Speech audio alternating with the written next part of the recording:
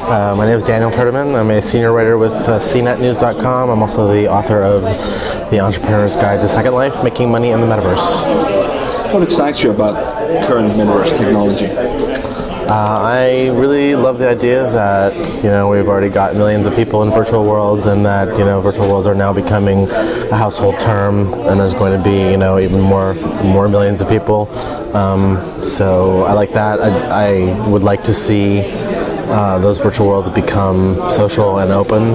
I'm not a big fan of the sort of the walled garden, but I do like the fact that we've got a very growing population. That may touch on the next thing. What concerns you about the current metaverse technology? Well, like I said, I am a little concerned about the whole idea of the walled gardens. I do see why they exist, but I'm much more interested in the open thing. Also, I think the big companies like the Cisco and IBM and everything, maybe not IBM, but Cisco and Intel and companies that are sort of showing up and saying, we're here and we're speaking for the industry.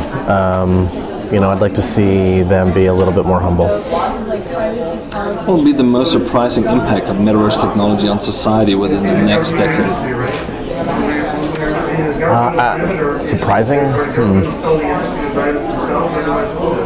I'm not sure it would be surprising 10 years from now, but today, if you told the average person that they will have an avatar, that they will meet their relatives across the world in a rich 3D environment online, I think that might surprise a lot of people who are still sort of getting used to things like social networks, maybe like that.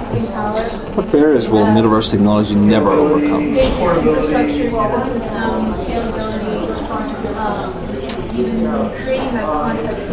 Well, I think that walled garden idea is something that is always going to be there as long as you've got big companies that have the interest in their own intellectual property and the interest in controlling their users. You have the open models like Second Life, but I think that those are always going to be smaller than these well-funded operations. So yeah, like that.